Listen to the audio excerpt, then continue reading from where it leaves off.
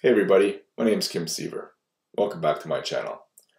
Not too long ago I attended a church meeting in which someone discussed the LDS Family Proclamation. Part of their discussion involved coded language about how much society has changed since the proclamation was presented to the church. Their language was subtle and vague, so it's possible it wasn't referring to queer issues, but it paralleled language I've heard other church members use on the topic. It's important to remember that in every large gathering of LDS members, there will be members attending who are also part of the LGBTQ community.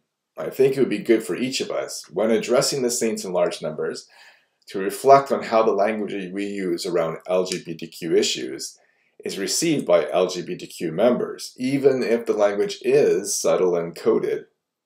When we talk about how much things have changed over the last 23 and a half years since the proclamation was issued, and we frame the proclamation as inspired in that context, but don't highlight any of the advancements in equal rights, we should wonder how those members who aren't the gender they were assigned at birth or who couldn't marry their loved one 20 years ago interpret our words.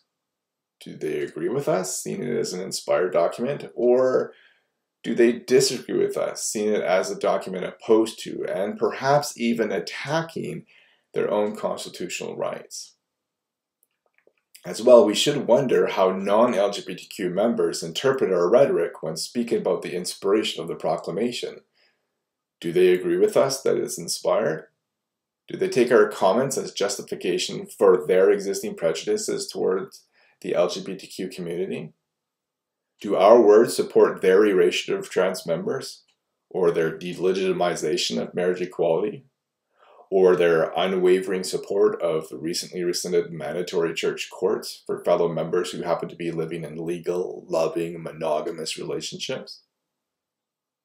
If they don't support their LGBTQ children when they come out, will they use the proclamation as the basis for their exclusion of their children? Will the way we talk about the proclamation give them ammunition to ostracize their loved ones?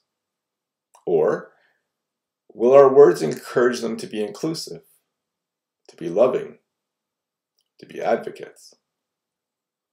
Our words influence those who hear them, and I think it's incumbent on those of us who speak to be aware of that influence.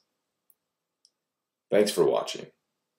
If you agree with the points that I raised in my video, please give me a thumbs up and let me know in the comments below why. Please also share my video and subscribe to my channel.